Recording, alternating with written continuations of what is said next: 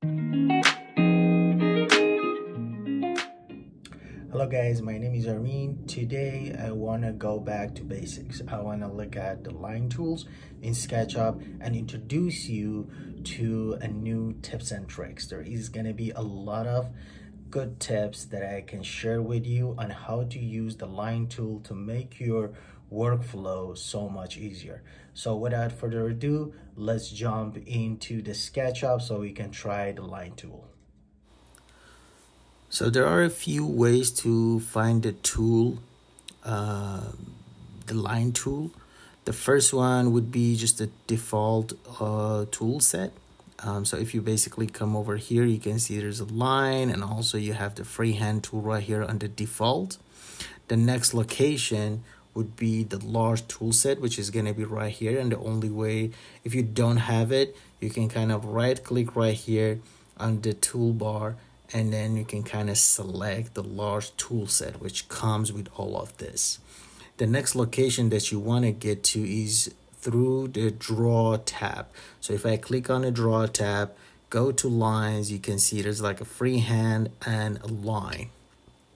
And the last way that you can use it, if you are into using shortcut keys, you can type just L on your keyboard and you'll be able to kind of see that. So using a shortcut key L, so let me just do it one more time so you guys can see kind of turn into the line tool.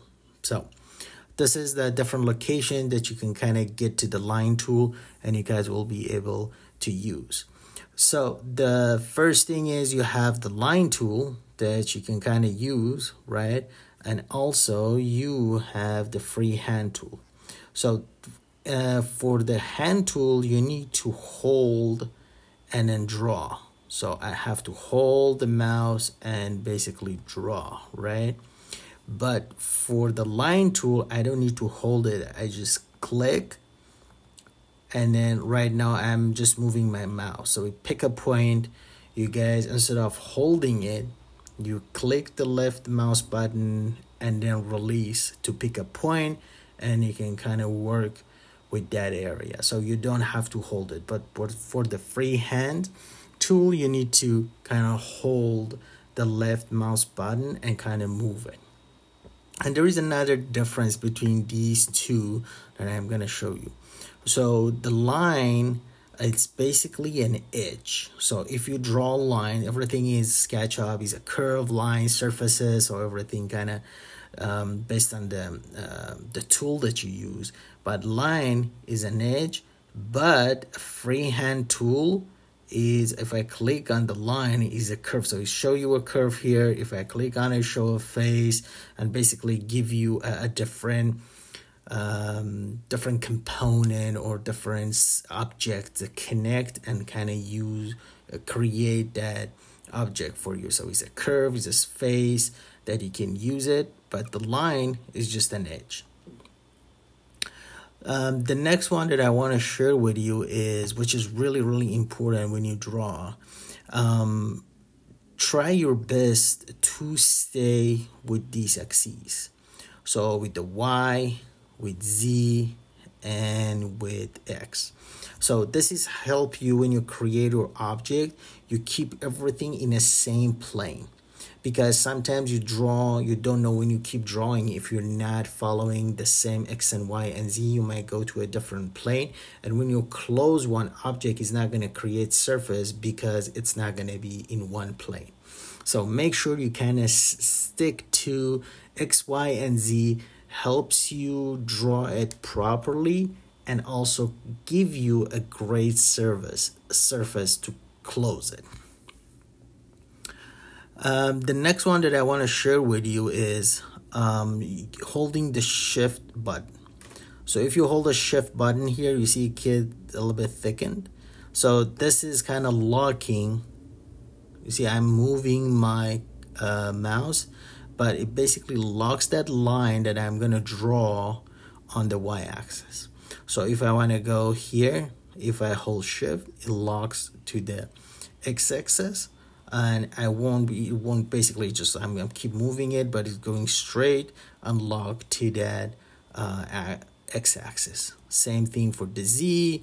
If I move it, it basically lock to the Z axis, and then it's not gonna move. If I move my hand, you can see right now it keeps moving, but if I hold shift, there you go, it's not gonna move. The other really important tip that I want to share with you that I'm using on daily basis is using the arrow keys. The basically right, left, and the kind of up arrow keys. The reason to use that is sometimes it's kind of hard when you're drawing a different object. You cannot find the axis, like it's hard to get to the Z or the Y or the X. So arrow keys are the ones that can help you out to find that. So if I'm just basically right now just push the right arrow key and automatically constrain the line to X axis. So if I do the left, constrained on y-axis, and if I do the up, it's basically constrained to Z.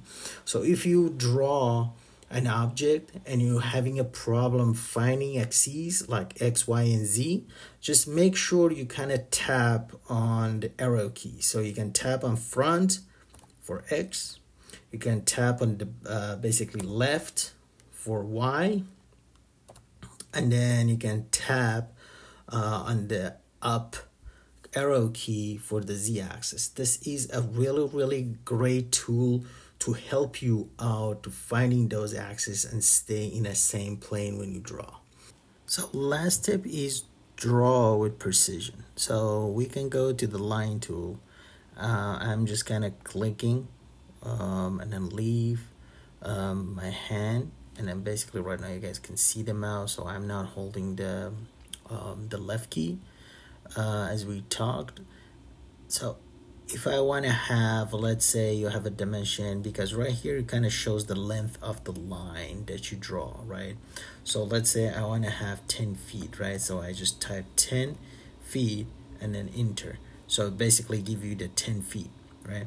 And I want to go 7 feet this way, do the same thing, going up, like let's say put another 4 feet. So basically it's just gonna give you, as long as you're not hitting escape, so you have that continuous line to move. And when you kind of get closer, you want to start, it gives you the end point. And this is really helpful, and pay attention to this, because if you are creating a shape, if you're not connecting the lines, then it's not going to create a surface for you. So you got to make sure when you use the line tool, make sure you get close, shows the end point, and I'm going to click and then continue from there. Let's say another 8 feet. I'm going to go that way, and and so on and so forth. You can kind of continue doing this, right? So just make sure you're really using all of these little tips, because this adds up when you're working on a big project, and it would help you have a more cleaner and more organized object. Thank you guys for watching today's episode in Go Back to Basics series in SketchUp.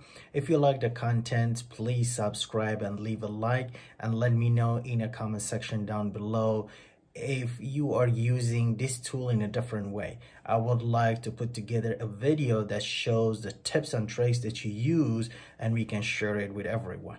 Thank you so much for watching. See you in the next video.